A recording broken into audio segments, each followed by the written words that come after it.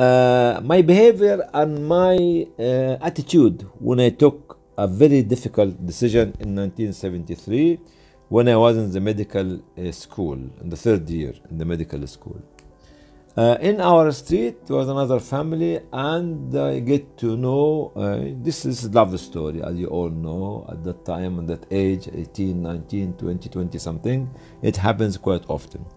And the story was very well known to both families, to my family and to my beloved one at that time. And they used to go to the house to teach her, because she was in the secondary school, and to teach even her two sisters as well. And it was very smooth. The family, both families were very happy. Till one of her sisters was engaged, and it seems that the fiancé of her sister was a little bit, يعني, I don't like to say jealous, yeah, whatever it is. And he was saying that how come that somebody like this does not have any engagement or any relationship with you to come to the house. And I was called by the mother or the parents to be told, please, if you can ask your parent to come and propose our daughter when they come from Saudi Arabia. My father was working in Medina University in Saudi Arabia at that time. When my mother came in the summer, I discussed the issue with her. She told me, my son, you are in the third year, you still have got another 2 years to go, and this is not the right time. Just wait for a year or two till you finish the study. What till you finish study, then we can go. I said, no, please, mother, this is the situation, and they requested me to do this, and please go there. She went against her will to the family house, and they were very good friends and very good neighbors to us. And by the time she arrived there, she sat down. I remember this was breakfast, but actually the parents said, yani, it's okay, thank you very much, but actually he still did not finish his study. When he finishes the study, please ask him, you can come and propose the girl again. And actually the girl will be for him, and he will be for the girl. My mother came with a very long face, very upset, broken hearted, because she told me that, and I was pushing her to do something against her will, and this is not what I agreed with the parents.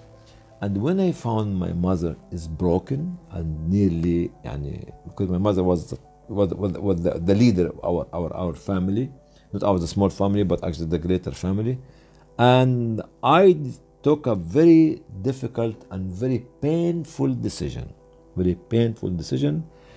to stop and cut the relationship between me and the young girl, that she has no issue to carry on the relationship with me, because she is very good, she is still very good, and she have,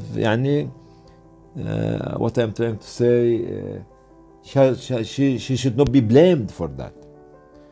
But I looked at my age at that time at the relationship between the two families. I said to myself, if this happens at the moment between the two families and people agree with you, then they change their mind, this might affect our future relationship, not only as husband and wife, but as two families as well. So I was reluctant to take my decision, but the decision had been taken, and I wrote a small piece of paper or a letter to the young girl. Very painful for me, and I think it was very painful for her as well, to end the relationship, and this is the end of the story. The story did not end at that time, because after that the girl refused to get married because she was in a middle class family with a very attractive young girl, and many people were coming to her, but she was refusing. Till I was qualified in actually as a house officer in the